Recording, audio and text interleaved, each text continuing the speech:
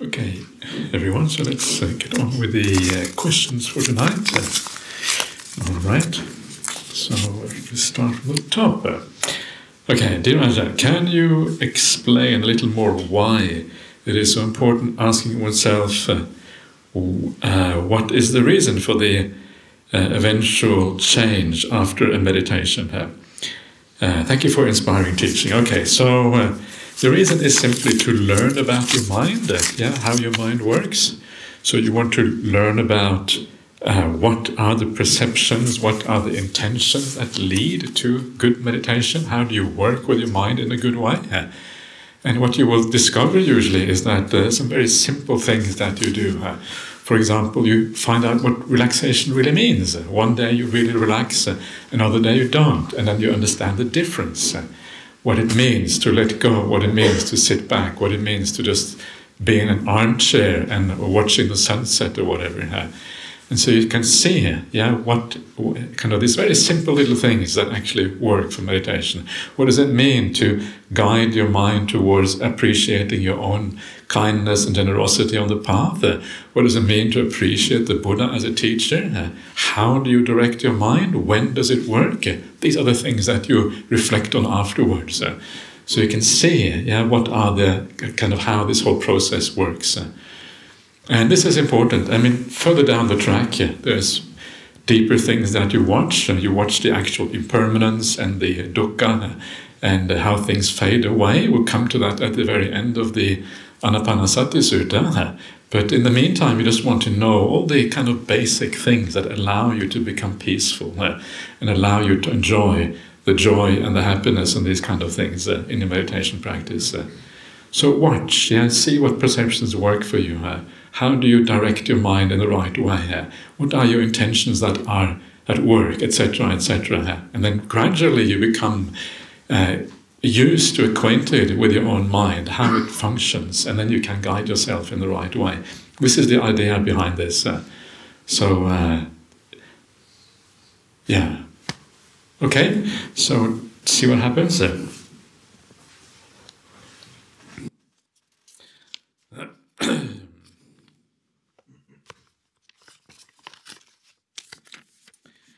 Okay, Unitarian College, 150th anniversary, okay. Anyway, so that's not the question, this is the question coming up. Is it better to live as a single, in general, as a lay, when practicing Buddhism? Is it better to live as a single? It can be. It really depends on whether you enjoy single life or not. If you don't enjoy it, maybe it's not best. But if you enjoy it, great, wonderful, because it gives you you have fewer distractions. You have more time for yourself. You can do what you want. You become like a little monastic in your little apartment. That's kind of nice, isn't it? And I know many people who actually do live a single life as lay people, and they are really good meditators and really good practitioners, and they're wonderful people, and they have a lot of success living that single life. But there's never any kind of straight answers to these things. I mean, some people really don't like single life. They find it really hard. It makes them depressed and sad, and they want to have someone around to talk to or whatever it is. And then maybe life with a partner is better for those kind of people. So there isn't any kind of obvious and absolute answer to these things. It depends on how you're able to deal with it, how you're able to create the best possible mind states. What matters is whether we can make progress or not. What matters is if you're able to develop good qualities in your mind. How do you most easily develop compassion, loving kindness, all of these things towards other people? That is the best way for you to live. So there isn't kind of any one single answer to these things. It may also be that in different times of your life, different things are right. Sometimes maybe living with a partner is right, other times it may be living by yourself is right, depending on the circumstances. Maybe you develop during your life and that changes things. You may start off as a layperson and become a monastic. You may change from having a relationship to not having one, etc., etc. So the advice the Buddha always gives is that the only thing that matters is that you are increasing in wholesome qualities and going down in unwholesome qualities. That is what matters. And the right choice for you is what makes that work, that process work. If you're increasing in unwholesome qualities and going down in good qualities, you're going to make some change quickly, rapidly, before you die. Otherwise, it's going to be too late. So get on with it. There's one of my favorite little suttas. I should never say favorites, because I always say that with every sutta, I kind of get silly after a while. So, but one of the kind of little passages that I remember very clearly from the suttas is a passage from the sutta called called Vanapada Sutta, like jungle thickets or something to that effect. And in that sutta, the Buddha says, when you are with a certain teacher, if you find that you are improving under a certain teacher, you should hang out with that teacher, you shouldn't leave that teacher. And then he says that even if that teacher tells you to leave, you should not leave. Because if you're having success with your meditation, if things are going well and you are increasing in good qualities, that means that you are fulfilling the spiritual life. Things are actually working in the right way. And so you should stay with that teacher. You're having success. So even if you are told to leave, no, I'm going to stay here. I remember we had a monk in our monastery many years ago, and he said that if I'm told to leave, I'm going to chain myself to the front gate of the monastery. And unfortunately, it didn't last that long. But anyway, that's a different story. Sometimes if you're too eager, that's also bad, right? Because it somehow doesn't work. You have to be a bit cool about these things.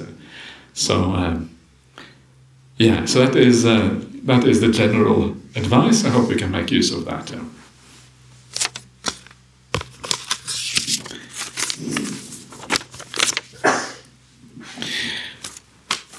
Okay, so it seems to have become the norm to put down animals when they are sick.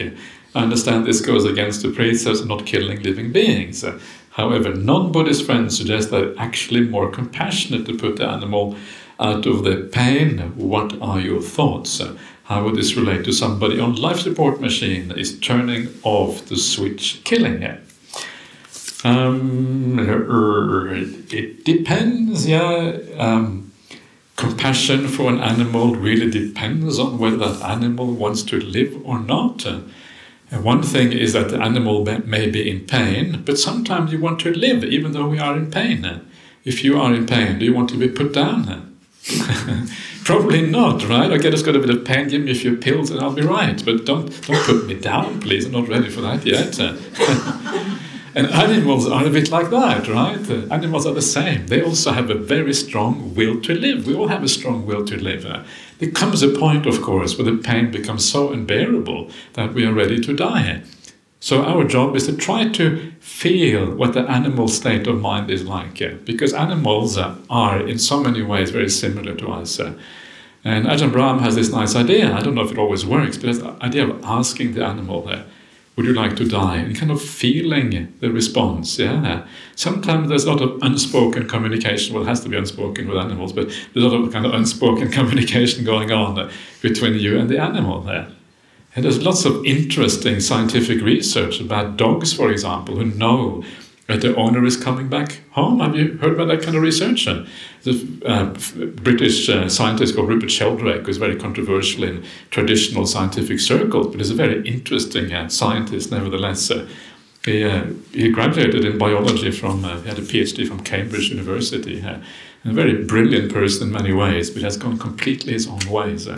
And he did this research on dogs and whether they can feel that the owner is coming back home. And what he found is that the dog would come to the door of the house roughly about 5 minutes before the owner would return. That was quite a common thing, apparently. So there is some communication, it seems, going on there, more on the mental kind of level. So you can ask your pet and see what it feels. And maybe you have an intuition that the pet actually is ready to die. Had enough. I don't want to live anymore. And I would say in that case, compassion may be the right thing. Human beings, it is the same thing. If a human being wants to die, I don't think personally that we have the right to tell people that they have to live. This is kind of what our society has been like, and I think it comes from all the Christian values in Western society, that even if people want to die, we tell them, no, sorry, you have to live. We're going to force you to live against your will. Is that compassionate? I don't think so. I think we should have the right to decide over our own lives. Yeah, if we want to die. In Western Australia, recently they passed a law what is called voluntary assisted dying. So if you really have good grounds for wanting to die, you've had enough. Certain safe loops have to be gone through so that to ensure you don't do things kind of for the wrong reasons. But if you have the right medical condition and you have the right psychological examination or whatever, and you are your mind is in the right state or whatever, then you have the right to die given these certain circumstances. And I think that is, to me, that's reasonable. I had a very interesting experience myself. We had a disciple, he was actually English, he was from down Wiltshire or something like that, and he asked me, he said he had one of these motor neuron diseases where gradually kind of your whole neurological system starts to disintegrate, and eventually you can't do anything except just lying in bed. And he said that when his quality of life reaches that stage, he doesn't really want to live anymore because you become a burden for others and you can't really do anything, and kind of the life just becomes pointless. So he asked me, what should he do? And when you are a monk, you have to be very careful when you answer those kind of questions. I can't just tell him, in that case, absolutely die, go for it. If I say that, I will get a parajika offense. I won't be a monk anymore, because if he follows my advice, that is. Because you cannot really tell people and cause other people to die. But what you can do, you can tell them of the karma that you might incur, right? Is it a good thing? Is it a bad thing from a karmic point of view? And what is important to understand from the point of view of karma is that karma is always decided by the motivation that drives your actions. And as long as your motivation is good, you're coming from compassion, wisdom, wholesome motives, then it can never really be bad karma. So what you should ask yourself if you want to die, why do you want to die? That is the critical question. And if you feel sure about yourself that this is coming from the right place, then you're probably fine. I can never tell you that yes, it is right to die, because I can't read your mind. You should be happy about that, right? I can't read your mind. But anyway, I can't read your mind. That is what you have to decide for yourself. But the basic idea is, if your motivation is good, you're okay. But be very clear about what your motivation is. So that is both animals and human beings. If somebody is on life support and they are not conscious, what do you do then? Well, then it's a bit more tricky, because ideally you ask them beforehand. You should have some idea of what they want to do. If you feel confident that they want to die, then it may not be wrong, but you have to be really confident. People often don't want to die; they want to kind of give it a chance. So you have to, try best to figure out what's going on. All right. Dear Ajahn, since I became a Buddhist not long ago, my family complains I become increasingly pessimistic, always talking about dukkha. What am I doing wrong? Thank you. You should talk more about sukha, right? Enough about dukkha, talk about sukha. And say that the Buddhist path is all about happiness. And this is one of the things I can't remember. I have forgotten already which suttas I have included for this retreat. But anyway, one of my favorite suttas, and I should be saying this again. Why am I saying this every time? One sutta.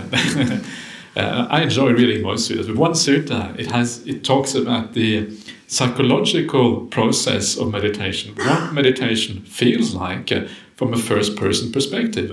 And this is just so extraordinary when you see what that is like. And I teach this sutta almost on every meditation retreat. But it starts off, this is a sequence of mental states, one leading to the next one. And it starts off with virtue or morality or kindness, or however you want to translate it. That leads to non-regret, avipattisari in the Pali.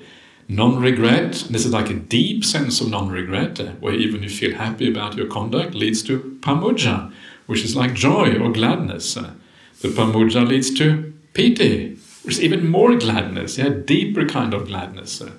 That gladness leads to passaddhi, which is tranquility, deep sense of peace and stillness and satisfaction. That stillness leads to sukha, which is even more happiness. That happiness leads to samadhi, which is an even deeper form of tranquility. And when you start to look at that sequence, it is just all about happiness through and through and through. Every stage of this path is about happiness.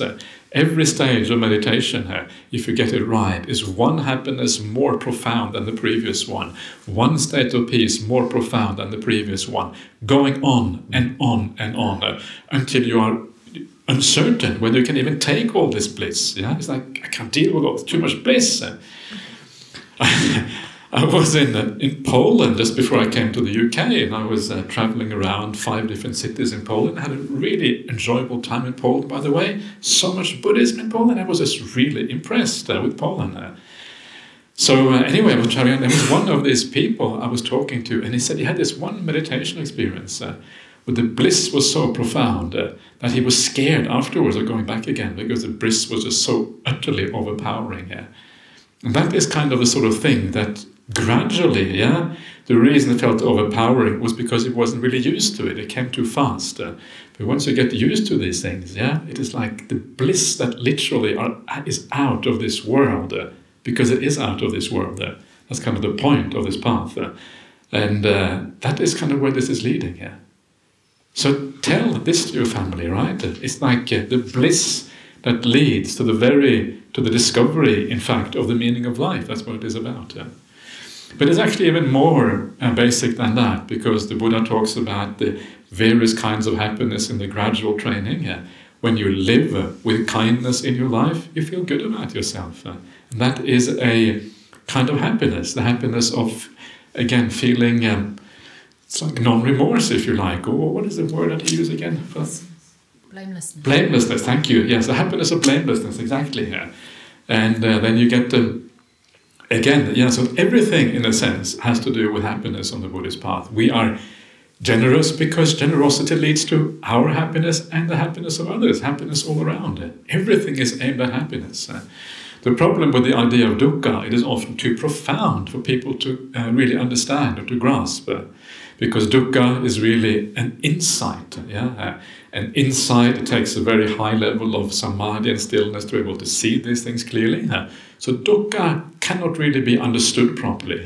And because of that, when we talk about dukkha to everyone, we're talking about things that are really beyond people's reach. And that's why it sounds so pessimistic.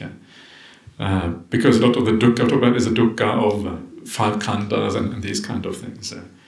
So we have to balance it out.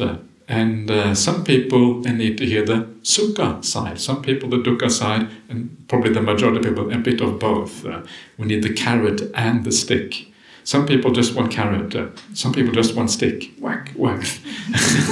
Some people need a bit of both, right? And this is actually from the suttas. This is actually straight, well, not the whack, whack part, but the stick, the idea of being motivated by dukkha, sukha, and both, that's actually from the suttas. So there you are.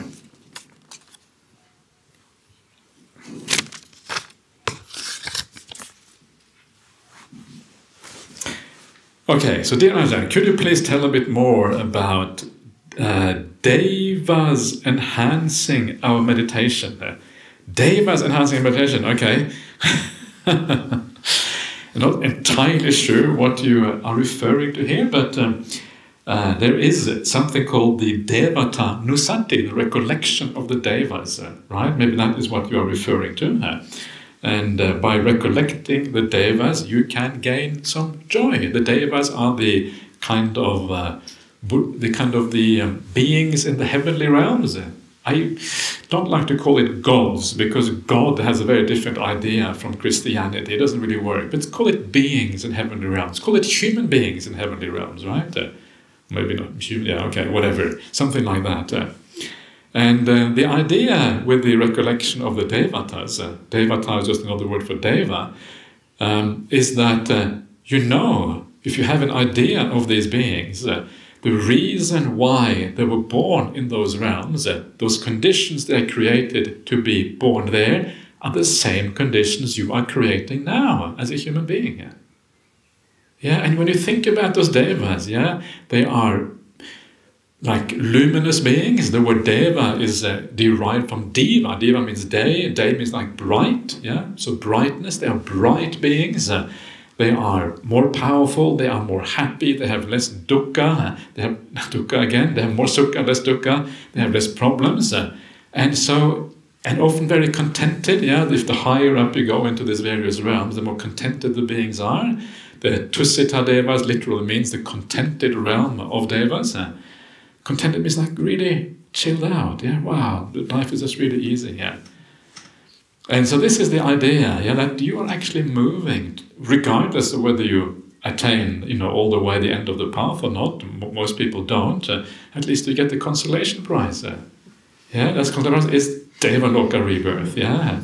It's okay, you don't have to feel embarrassed about that. Sometimes I get feeling Buddhist people say, yeah, no, Devaloka, that's kind of below me. Yeah.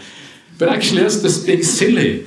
Because it's being really silly, right? Because the reality is that taking this path all the way is quite challenging for most people. It's not that it's difficult, the ideas are not hard to understand, but it's just dealing with our own mind, overcoming our defilements. It's challenging. Yeah. And so if you do get reborn as a deva, and maybe you can continue your practice there, it's okay, it's fine. Don't think that somehow that is bad, or the deva loka is kind of you just get trapped. I'm going to determine to be reborn as a human being in my next life because that's kind of I'm tough. I'm going to practice the path or whatever. And if you think like that, I think a lot of people, if they determine at the time of the death, I'm going to be reborn as a human being, you're just going to mess it up. Yeah, we don't really know how to do that properly. And you're going to the mind is going to kind of start thinking about all kind of things, and eventually you don't no idea where you're going to get reborn. So I think the best way when you die is just to relax on your deathbed, enjoy the process of dying. For good people, the process of dying is beautiful. It's a pleasant thing, because you're being released from a body that is often sick and tired and had enough. But that is how you do the Devatanusati. These beautiful beings, you're heading in that direction. The very fact that the Buddha teaches this kind of contemplation must mean that it is okay to have some idea of being reborn in this realm, being a good thing. So that's how it works basically.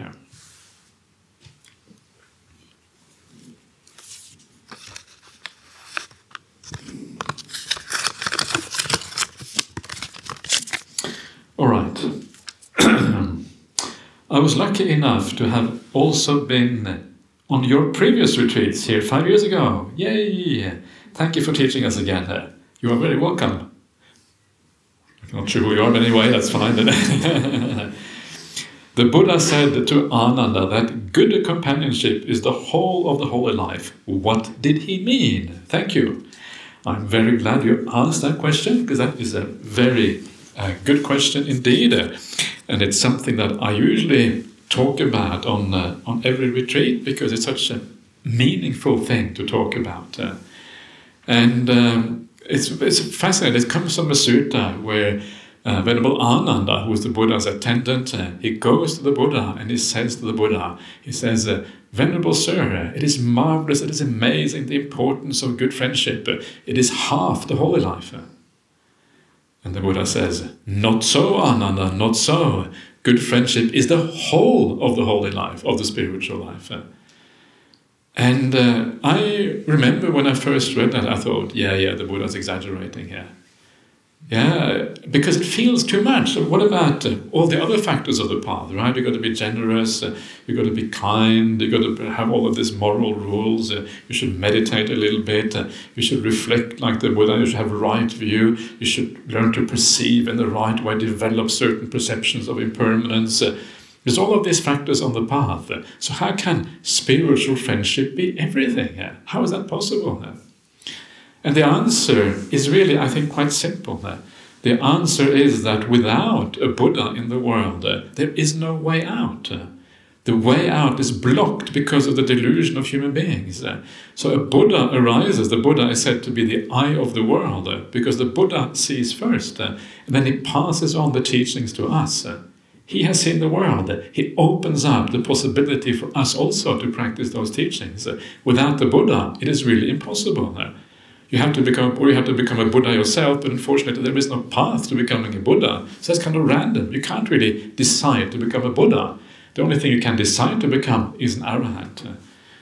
So we rely on someone, it can't be anyone really, but someone to become the Buddha. Then the path is opened up, and then you have the possibility of practicing this life. That is why it is the whole of the holy life. Without that Buddha, without that Kalyanamitta, there is no starting even on this path.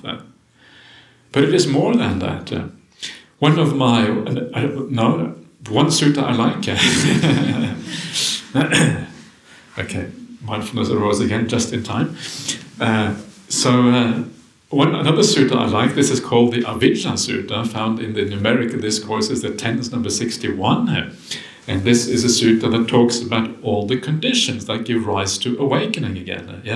And it goes back one stage, back, all the way to like the source, the root cause of awakening, if you like. So it starts off with awakening. It says that the condition for awakening is the 7 awakening factors. The condition for that is the 4 satipatthanas, the 4 mindfulness meditation. The condition for that is the 3 kinds of good conduct. And it goes stage by stage by stage, all the way back to Sappurisa Sangseva, which means association with superior people. That is the root cause. Association with superior people. Who are these superior people? Well, they are the Buddha, first and foremost, or anyone who has the same kind of insight as the Buddha.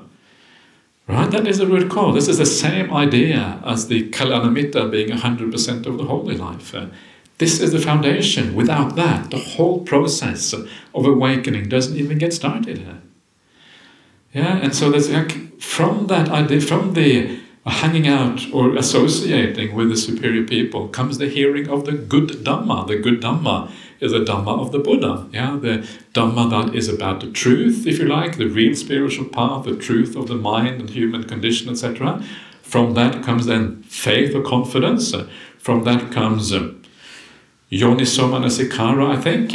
From that comes Sati. Yoniso Manasikara means wise attention. From that comes Sati Sampajanya, mindfulness and full awareness. I think this is the sequence. I'm getting a bit muddled. From that, I think, comes sense restraint. From that comes the 3 kinds of good conduct. From that comes the mindfulness meditations. From that comes the 7 factors of awakening. From that comes knowledge and liberation. I think that's roughly the sequence. So one thing leading to the next one, right? But it starts with associating with superior people. And there's a beautiful simile that goes with this. And the simile is as follows. The Buddha said it's like the rain on the mountaintop. The associating with the good or superior people is like the rain on the mountaintop. And when it rains on the mountaintop, the rain starts to kind of accumulate down the sides. And it forms into little creeks. And those little creeks, they run down the mountain. And then those little creeks, they merge into little rivers. And those little rivers go into the small lakes. And then the small lakes overflow into the larger rivers. The larger rivers go into the large lakes. And the large lakes, they overflow and they go into the big rivers, like the Ganges River. The Ganges River is absolutely enormous. It makes the Thames look like some kind of tiny little creek comparison. And then, of course, the Ganges River goes into the ocean, right? And then that Ganges River, this enormous river, I don't know if you have crossed the Ganges at Patna, it's like 2 kilometers wide or something, it's absolutely humongous, that fills up the ocean. And so here the idea is that if you keep on hanging out with the superior people, if you keep on associating with the Buddha, if you keep on reading the suttas, because that is how we associate with the Buddha nowadays, if you keep on having friends like people who are superior in this world, keep that rain going. Keep on reading those suttas. Keep on being brainwashed. And as that brainwashing works on you, the rains down the mountain, it fills those creeks, right?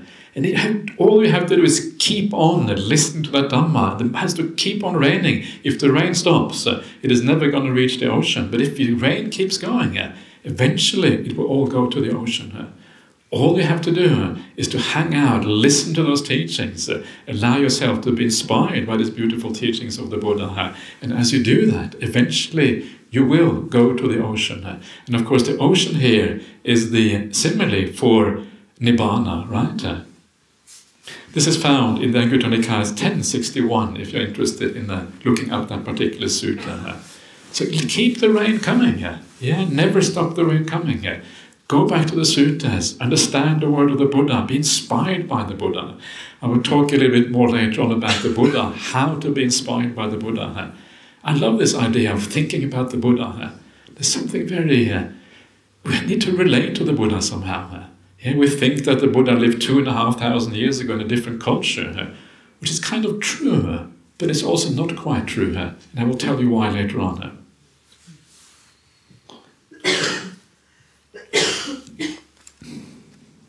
So that is the one about the Kalyamita being 100% of the spiritual life. Okay, so next one. Dear Bhante, you mentioned there is no evidence in the suttas for the concept of mindfulness begets mindfulness. You mentioned two other things instead. Could you please elaborate them and give sutta references and explain how to properly practice mindfulness in daily life? Sure, I can. Of course, I can do that. I'm very happy to do that. So actually, I do think it may be one of the suttas I included later on. But anyway, I'll give you some quick ideas anyway. So the idea, first of all, that mindfulness begets mindfulness, it comes from the fact that the standard explanation of sati sampajanya, which is mindfulness and full awareness, that exposition is found in the Satipatthana Sutta. And because Satipatthana is about meditation practice, then the conclusion is that, well, this is how you meditate in daily life. They call it daily life meditation, because that is included in the Satipatthana Sutta. But actually, if you understand what is going on really well, you find that the same formula for sati sampajanya, mindfulness and clear comprehension, is also found earlier on the path. It is found together with basically right effort. And so then the question is, well, how come it is in two places? It is both under right effort and also under right mindfulness.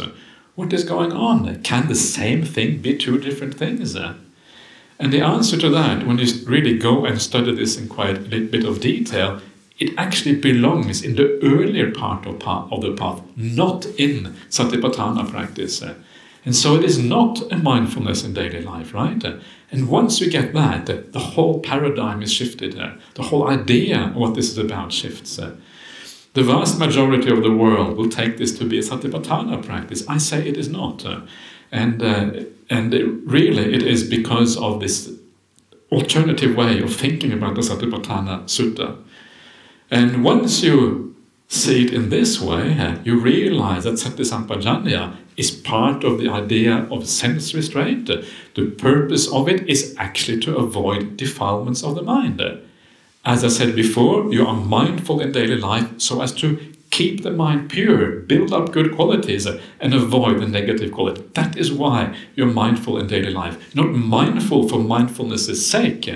You're mindful for a much more profound sake, keeping your purity here, keeping your precepts, having a pure mind. That is the purpose of this.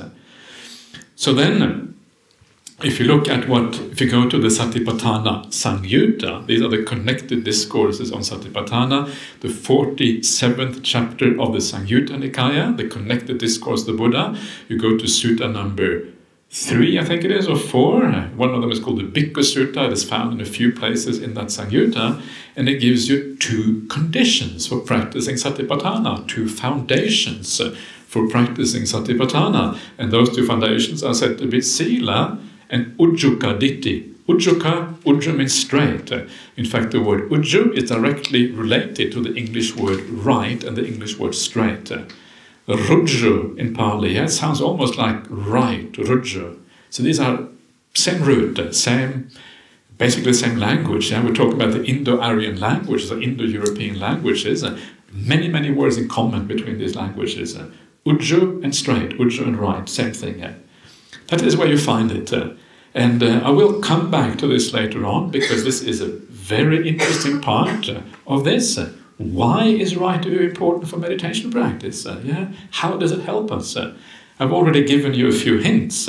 That right view helps you to see where real happiness is to be found, right? The more clarity you have about that, the more you will pursue the real happiness rather than the fake happiness. Fake is becoming a very interesting word these days, so it's good to use some the modern terminology. Fake happiness, not just fake news, but fake happiness as well. That's really fake news, isn't it? Fake happiness. That's the kind of the highest kind of fake news. So there you are. That's kind of a little bit on the background for that. So practicing mindfulness in daily life. How to do that? You should have enough mindfulness to be able to be aware of your conduct. You be able to have purity in action, purity in speech, ideally also purity in mind. That is quite hard to be fully pure in mind, but that is the ideal. That is the purpose of mindfulness in daily life. Sufficient to be able to do that. Then you're okay. Don't just be mindful for mindfulness' sake, but do it for this purpose.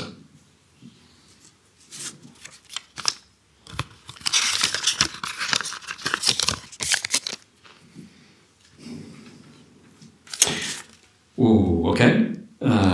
Dear Ajahn, thank you for your very interesting teachings of the Breath Sutta. This is only the beginning, by the way. There's more interesting coming later on, so stay tuned.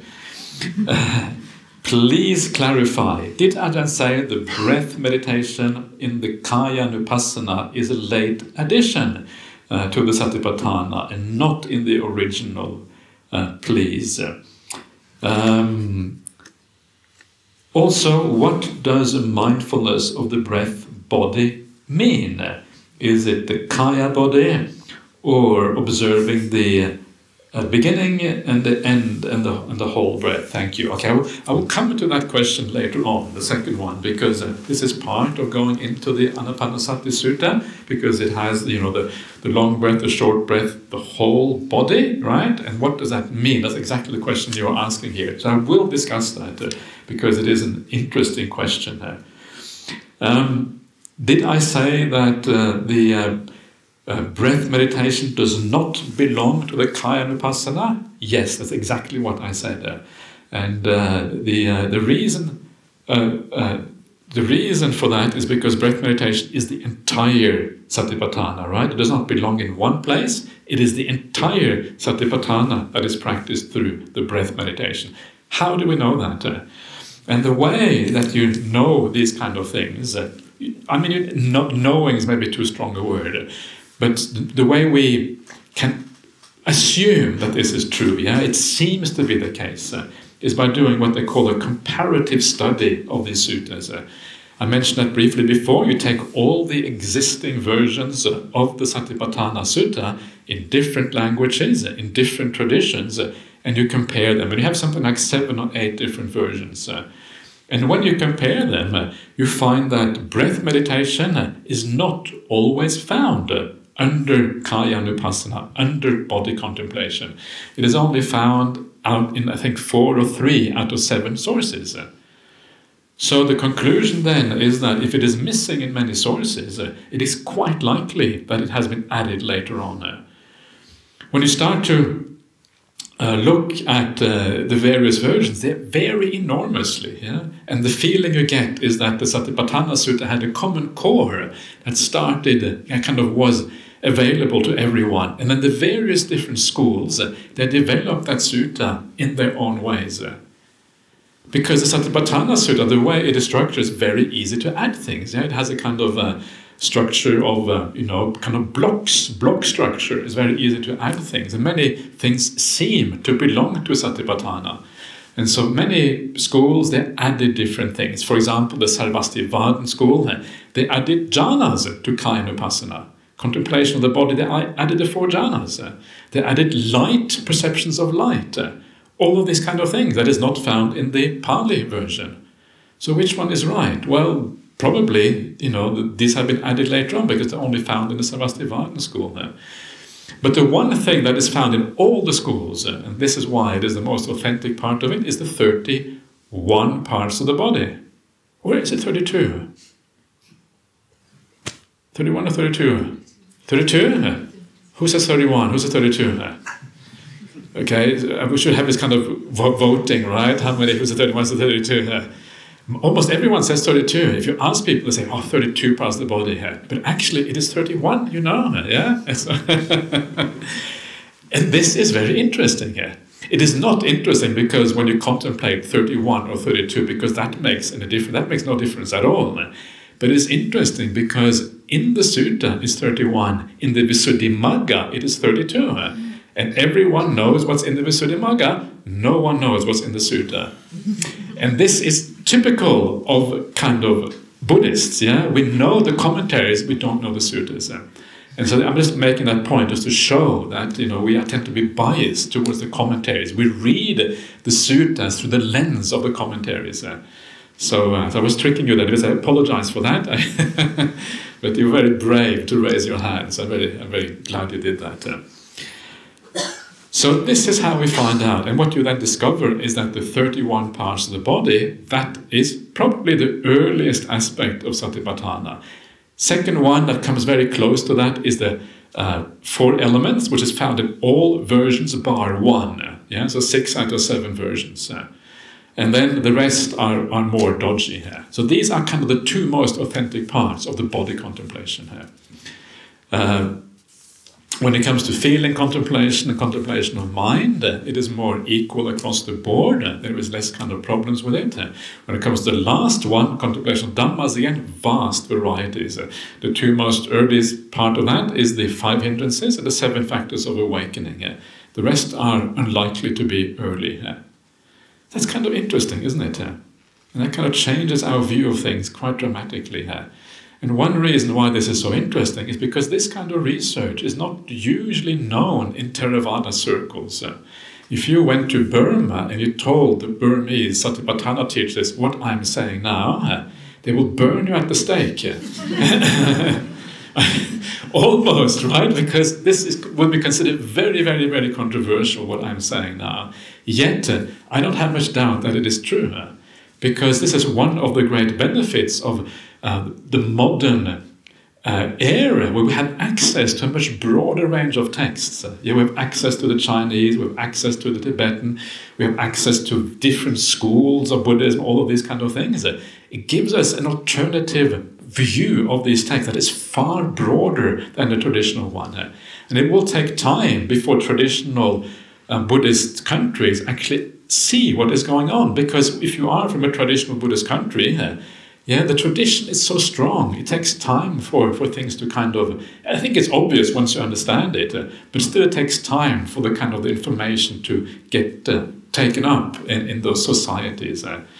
So in a sense, it is an advantage not to be part of that traditional Buddhist scene, because it opens up new avenues. And this is one of those avenues it opens up. There are people in traditional Buddhist countries who are already seeing these things, because it is kind of obvious once you recognize it.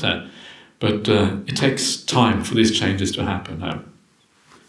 So anyway, there you are. That's kind of what that is about.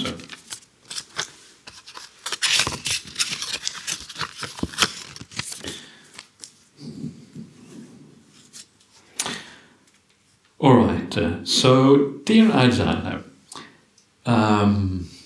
are the Mahasi Goenka, Zen, etc. methods a derailment from the path? Okay, I have a tendency to try many ways, perhaps to procrastinate. I don't want to waste any more time. Please advise, and thank you for the inspiring talk. All right. Is it a derailment from the path? Would be too much for me to say. It is a derailment from the path.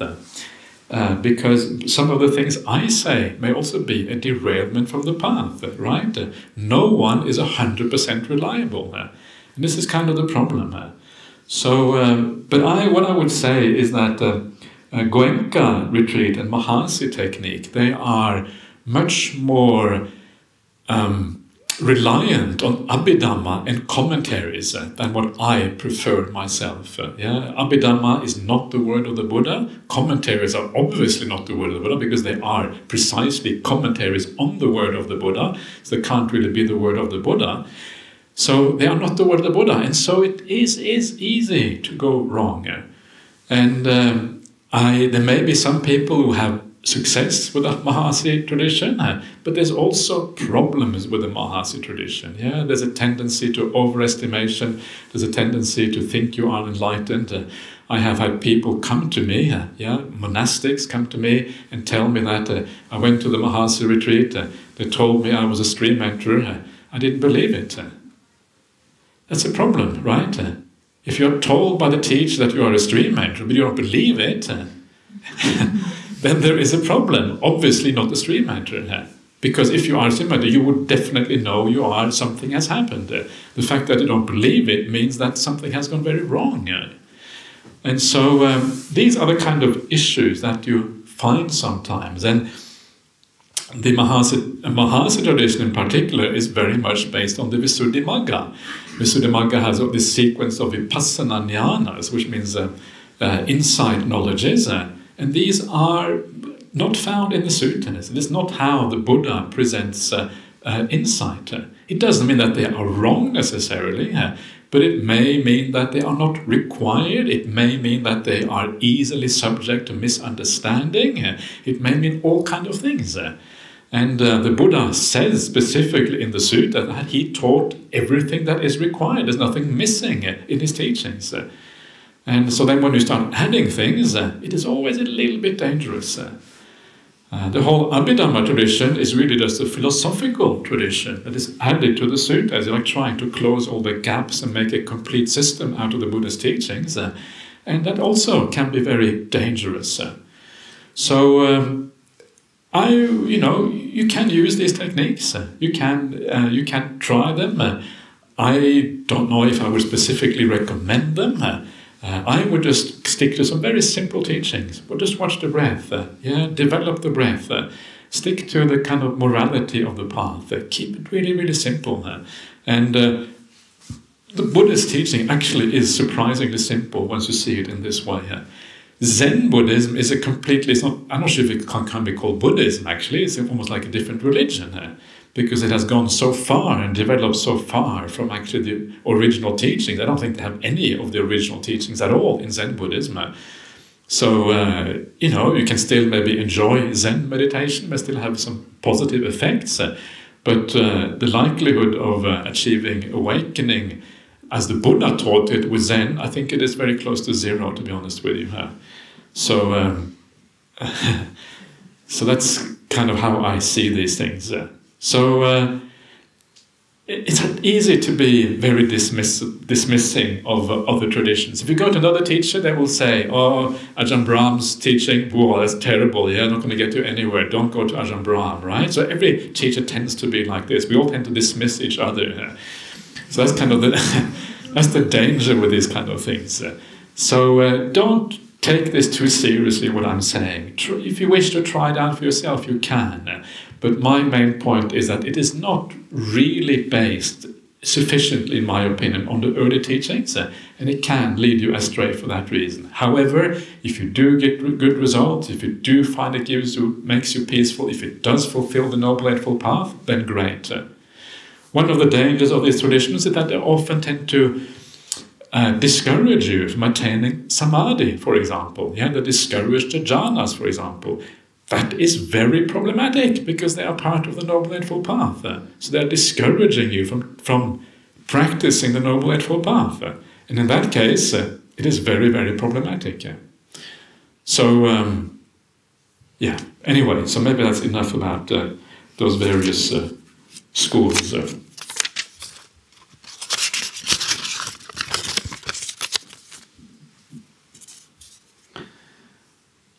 Okay, how to hold the right view in stressful situations. Everything is more difficult in stressful situations. Right view is more difficult, morality is more difficult, everything is more difficult, clarity of mind is more difficult, everything tends to fall apart in stressful situations. So best thing is to avoid stressful situations. And that is not always possible, I appreciate that, but sometimes if you live your life wisely, you can avoid stressful situations, at least to some extent. And one way of doing it is, for example, to choose a job that is not too stressful, right? Some of these jobs are really, really demanding, like I don't know, working for McKinsey and Company, something like that, they demand really hard work, right? Or some of these investment banks, stay clear of those. And because some of these things, they're all about prestige and money. And honestly, who is interested in all that prestige and money? You're going to die anyway. Everything is going to have to go, right? Seriously, if you think about it, it makes no sense to spend your entire life building up prestige and money. Before you know it, you're going to have to give it all up again. And in the meantime, you have wasted your time, haven't done anything spiritual, you've done bad things because you were stressed out. And you die with regret in your mind, and you have to kind of deal with the consequences afterwards. Is that what you want? You can see how this idea of rebirth actually is incredibly important, because it changes your entire idea of what is important in the world.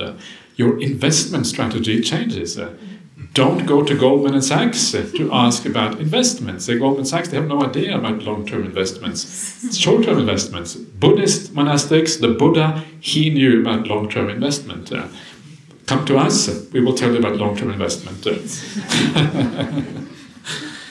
But it's true, right? If you have this kind of multi-life idea, it changes the whole idea of how to kind of invest for the future. Actually, it's very interesting, because this is what investment really is about. So try to reduce worldly ambition. When you reduce worldly ambition, you also reduce the stress in life. Should you have children or not? Sometimes people have this idea, oh, should I have kids or not? If you want an easy life, I would say don't have kids. I don't know, to me it sounds incredibly stressful to have children. There's no way I would ever have, even if I was a laborist, I don't think I would have children, to be honest with you. It sounds just really like real dukkha. But on the other hand, some people think it is meaningful to have children, and if you are that kind of person, of course, I'm not saying it is wrong, it's not a right nor wrong, it is just one of those things. But the idea is to be wise. Remember that the most important thing in life is to develop your spiritual qualities. That is what is going to be for your long-term benefit, right? So try to guide your life in such a way that it gives rise to those good qualities. If you really are in stressful situations, you just have to remember, most importantly, right view may go out of the window, but just remember kindness. If you can remember that one word in stressful situations. And often what that means is not to speak too much when you are stressed out, because the things that come out of your mouth are likely to be a bit irritable or a bit difficult, right? So be quiet, don't say too much, remember to be kind, remember to be kind to yourself, and that one word, kindness, is really sufficient sometimes in stressful situations. And this should be the thing that is at the back of our minds at all times, to be kind in all situations of life.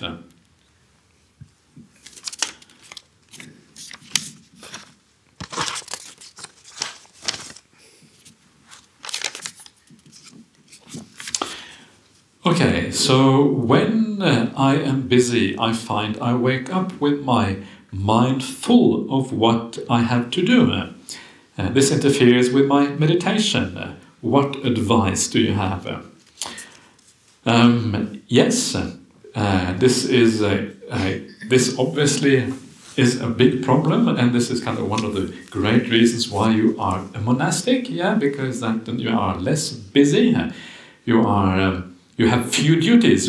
Ideally, you have few duties. It depends a bit on who you are. If you're Venerable Chanda, you have many duties. If you are Ajahn Brahmali, you have few duties. Yay! Sorry, Venerable. I'm being very naughty now. So, it depends, right? This is one of the reasons I like to be at Buddhist monastery, because Ajahn Brahm is the boss. I can hide behind Ajahn Brahm, yeah? Ajahn Brahm is very big, it's very easy to hide behind him. This is kind of my strategy, right? So, anyway. So, so what you have to do, again, is this idea of prioritizing, remembering what is important. Yes, you may be busy, but how important are those busy things anyway? Are you going to create your future by thinking about all that busyness, by trying to sort it out in your meditation, by all of these kind of things? Or are you going to create your future by meditating now, being peaceful, being kind, clearing your mind, making it ready for the day ahead? Yeah, if you have a clear mind, you will be able to deal with the busyness anyway, because a clear mind tends to put things in a nice order of priorities. It tends to kind of know what you have to do, and it is able to focus properly on the projects for the day. So use that as a baseline to kind of let go a little bit. If you do think about all of those things during your meditation, you come out of your meditation, you are tired already, because you've been thinking too much. And then, of course, you don't have that power in the mind to enable you to go through the day. And so it is really counterproductive to think during your meditation. So remember, all of those worldly things, they don't matter. They're irrelevant. What is the worst thing that can happen to you if you don't think about those things? The worst thing that can happen is you get fired. If you get fired, it's not such a big deal, right? So what? It means you can meditate more, you can go to the monastery, you can do all of these kind of things. If that is the worst that can happen, no worries, right? Okay, I don't have to think about anything here. So sometimes you think about the worst case scenario, and you really, actually the worst case scenario is actually a pretty good scenario, so let me not worry too much about this. And then, when you give up this idea that you are going to solve the problems of the day in your meditation by thinking about it, in fact, you're going to solve it by not thinking about it, by having a good heart, by being peaceful, by wishing all the people around you well, by having a sense of compassion. That is how you create your future. Once you get that, why on earth would you want to think about anything here? So reflect on ideas like this again and again and again, right? The real way of creating the future is actually not what I think it is. It is not by thinking it through, by kind of making plans or whatever. It is by being peaceful that I create the future. Because this is the mind I will take with me eventually when I have to pass away or whatever. I'm building up those qualities now more and more and more. That is what I want to do with my life. So it is not that difficult to do. It's just that you have to change this is about right view again, change your priorities, understand what really matters in life. That is what it really comes down to. I'll probably talk more about this later on, because it is a very important part of the path. It's really about turning away from the five sense world and turning the mind towards meditation instead. So we have come to the last question for the evening, and it is as follows. Dear Ajahn, when the body dies, does the mind, the stream of consciousness, still perceive sights, sounds, smells, taste and touches? How does this stream of consciousness navigate to the next rebirth, and how long does it take from one human death to another rebirth, be it animal, human, insect, deity? Thanks for sharing your knowledge and clarity. There's a lot of details there. So, does the mind perceive sight, sound, smells, taste? Yes, it does, right?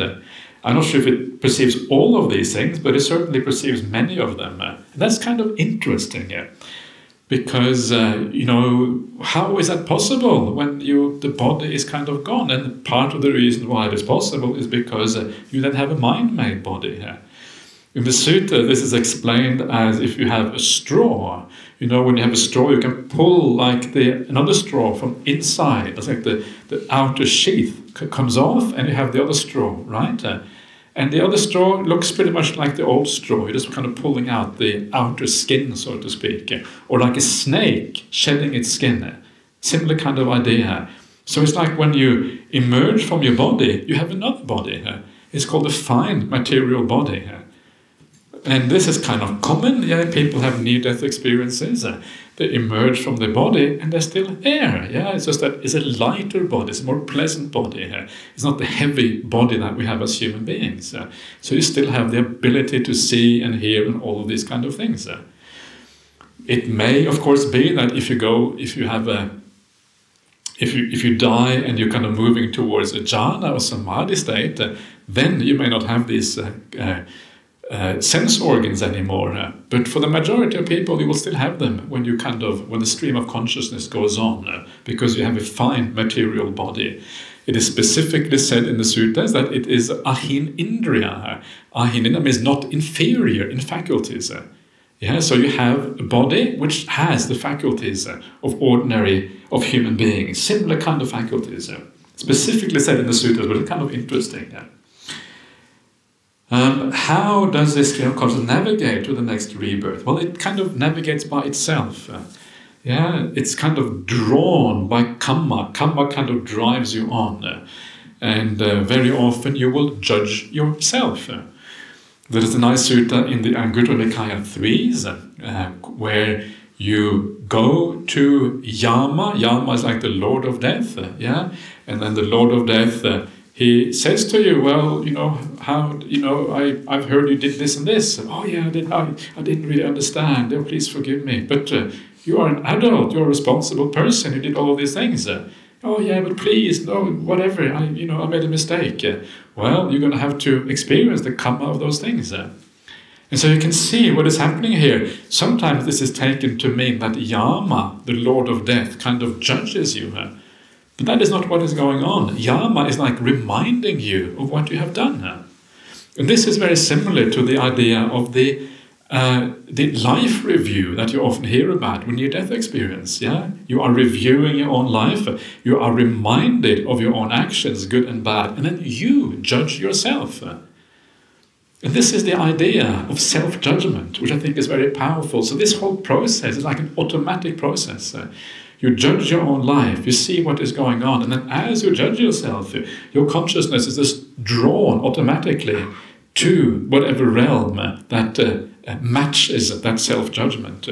If you feel bright and happy, the mind will tend to go to bright and happy realm. In fact, you are already in that bright and happy realm, because that is the state of your consciousness. But if you judge yourself badly, you will feel in a more darker place. And so you are already in a darker place. And so you continue like that in your next life. That is how this process kind of happens. So the navigation pretty much happens by itself.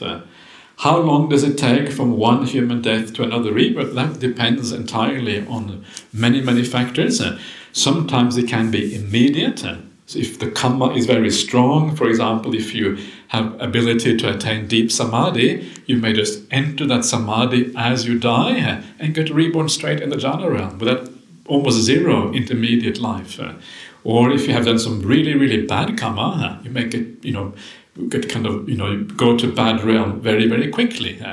But the majority of beings, after they die, they will go to what is known as the antarabhava, the intermediate existence, which for Theravadins don't exist, but I'm not a Theravadin, so I believe in it. I believe in the Buddha. I'm the kind of disciple of the Buddha. I don't really care so much about Theravada or Mahayana, these kind of things. And according to the suttas, fairly clearly there is such a thing as the antarabhava, intermediate existence. So you go there, and how long you stay there seems to be flexible, depending on all kinds of things. Yeah, and you kind of are there until the time you are ready to be reborn, until your karma takes effect, until you have had that life review or whatever is required for the karma to really work its way out. And then you get reborn accordingly. Yeah. So the more bad karma you have, the quicker the rebirth will tend to be. The more good karma you have, the more quicker the good rebirth will tend to be. If you're kind of intermediate, that's where it seems to take some time for things to work themselves out. So something like that, is what is going on with rebirth. That is how I understand the suttas. I have to admit that this is a little bit counter to the traditional Theravadan view. The traditional Theravadan view is that rebirth happens straight away. You have what is called the Chuti Chitta. It is like the Chuti means like passing away. Chitta is mind, the passing away mind. The next mind moment is called the Patisandhi Vijnana, which means the rebirth link in consciousness. So you go from one life to the next one straight away. And to me, that does not look quite right. To me, it is fairly clear that there is an intermediate state in the suttas. And in fact, there were early schools of Buddhism who argued that precisely, and they were arguing with the Theravadins. And of course, the Theravadins, in the Theravadan books, the Theravadins are always right. That's why you have Theravadan books, But if you look at those arguments, to me it looks like they were not right in this particular case. Which is kind of interesting here. It has some interesting implications about what we should do on our deathbed, how important is it to think the right thought on your deathbed, and these kind of things. It has some very interesting implications for that. But I'm feeling too tired now to talk about it. So we'll talk about that tomorrow if you have a chance. So if you're interested, please ask a question about that tomorrow. So that is all for tonight. So I wish you all a very good night. Please have a wonderful rest and wake up tomorrow morning full of energy and ready for some more meditation. And before we call it a evening, let's just pay respect to the Buddha, Dhamma, Sangha, do the Ajahn, Samma, Sambuddha together here.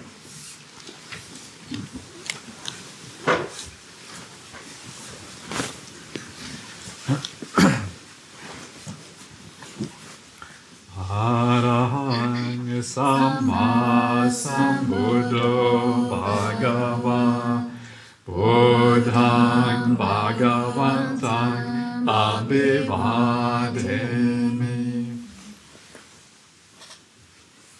Svakato Bhagavata Dhammo Dhammang Namasami Supatipanno Bhagavato Savaka Sangho Sanghang Namah